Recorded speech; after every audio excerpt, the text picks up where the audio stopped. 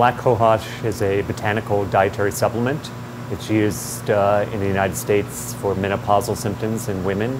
We have developed a state-of-the-art technique to characterize black cohosh extract, to be able to distinguish black cohosh from some of its nearest relatives, especially these species from Asia that are common adulterants of black cohosh. So we were the first to publish the method on this LCMS method for the characterization of black cohosh, and we feel like it's the best method available now to distinguish black cohosh from its nearest relatives.